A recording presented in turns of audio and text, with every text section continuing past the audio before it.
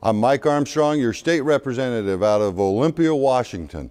You know, the 12th Legislative District is a great district to represent, and this is my 10th year doing that. I want to thank you for allowing me the opportunity to come to Olympia every year and speak on your behalf on issues.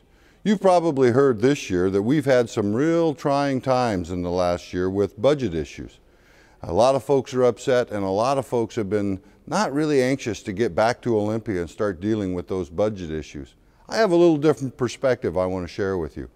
I enjoy the fact that we have to come to Olympia this year and balance the budget and actually work hard at determining what is a priority for state government to do. It's always interesting when you start talking with different groups and different people and realize that it's not always about the money. Unfortunately, our job here in Olympia, every year we try to come away with the best budget we can possibly do, and it seems to always grow and grow and grow. I have this opinion that we do not have a revenue problem in the state of Washington. When you hear us talk about the deficit that we are facing, I think we need to be very clear that our problem is around spending and not revenue.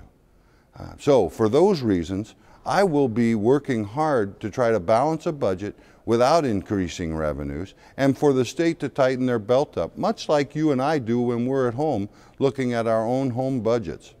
When we only have X amount of dollars, that's all we get to spend.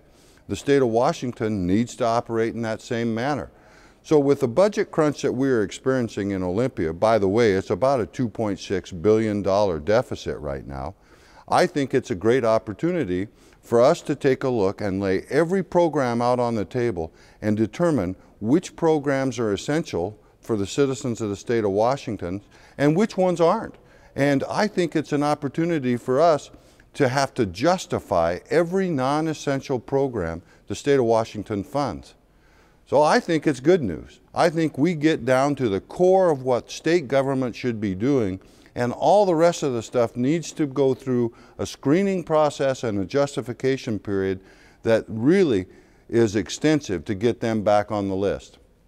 Now, as bad as this session might be for operating budgets, I think next year, 2011, is where we're really going to see that crunch. When we write the biennial budget in 2011, I think we will be experiencing a lot more difficulties than we will this session. Not saying that this session is going to be an easy one, but it's going to be a great opportunity for us to define what truly is important to the citizens of Washington.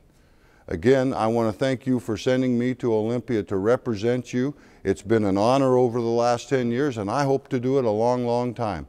If you have any questions or if there's anything my office can do to help you, please give me a call, and we'll be in Olympia for the next couple of months trying to stand up for your issues. This is Mike Armstrong, your state representative out of the 12th Legislative District. So long.